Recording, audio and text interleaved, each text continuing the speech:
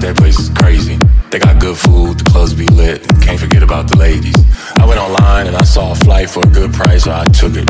Cheap hotel with a little ass bed, like fuck that shit, I just booked it. Checked in, went to the bar, you know I ordered a tequila. Saw this girl, she was sitting by herself, she told me her name was Camila. We got drunk as hell and the bar was about to close, so I'm like, what's next? She turns around, tilts her head, looked at me and she said, Gasolina and cocaina. Gasolina and cocaina. Cocaina, cocaina, cocaina, cocaina.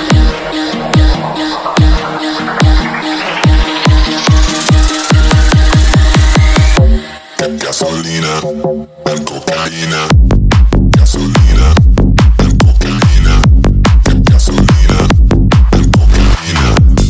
Gasolina and cocaina. Gasolina and cocaina.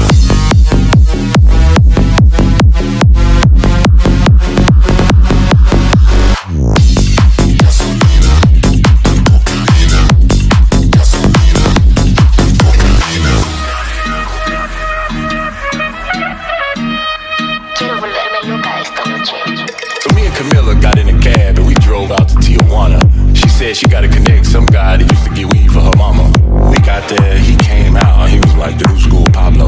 Looked like he had killed a couple people and ate too many damn tacos. Anyway, she did the talk, we got the goods, we got the fuck out. So I signaled the cab, we headed back straight to her house. Right when we pulled up, flashing lights, what the fuck? Federales on our ass, guns out, what's in the bag? Gasolina and cocaina.